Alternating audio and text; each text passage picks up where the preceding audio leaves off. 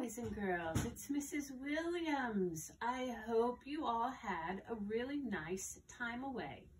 I hope you had some fun, and I hope you got some sunshine. It's been a long week, and now we're gonna all be back together starting tomorrow. So here's a new book for you. It's about a little girl named Lily, and her name is Lily Brown, and the story is called Lily Brown's Paintings, and I'm hoping you can see the story because it's beautiful.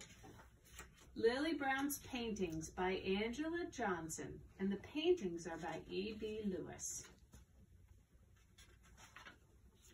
Lily Brown loves her mama, daddy, and baby brother and the world they live in. Sometimes she spins around her room thinking about their world, and it's wondrous. But when Lily Brown paints, her world starts to change. The sunlight turns to stars, and Lily begins flying around them. All the universe is one big colorful splash. The stars circle the planets in Lily Brown's paintings.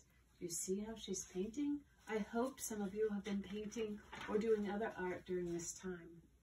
And sometimes they come down to earth to hang around sidewalk cafes and shine when the sun goes down. She paints many things, Lily Brown does. When Lily Brown paints the trees that she walks past on her way to school, wear hats and drink tea on cool days with other trees and shrubbery. They know Lily and they bow to her. She puts hats on the trees. That's funny. When Lily Brown paints fruit at the corner market, it is striped and polka dotted. It speaks to people, and then it laughs out loud. When people put the fruit in bags to take home, the apples sing all the way there. In Lily Brown's paintings, the path to the park becomes a wild animal living room with antelopes lounging and alligators on the phone. Lily always remembers to draw them a treat. In Lily Brown's paintings, softly blowing rose-colored winds bring voices from across the ocean to tell stories that she has never heard. Then she listens and paints with blues and orange to let the wind know she has heard them. Sometimes Lily walks around in her paintings or sails away through fields of red corn and purple painted skyscrapers. In Lily Brown's paintings, the colors of people, places, and things change with her heart. People walk upside down, and buildings on streets dance with airplanes flying above, and it's another world. Lily paints all that she sees and feels her own way. She puts her world of color and light on anything she can find. It's magical.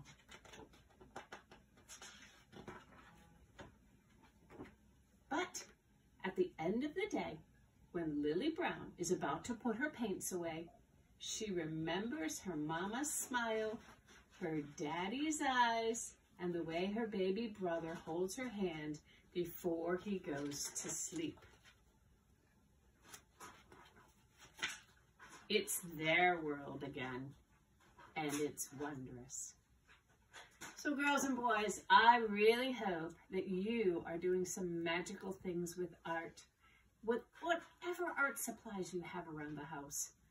And I hope that you're going into your own world of dreaming and imagery, because we all need to do some fun things during this time when we're not together.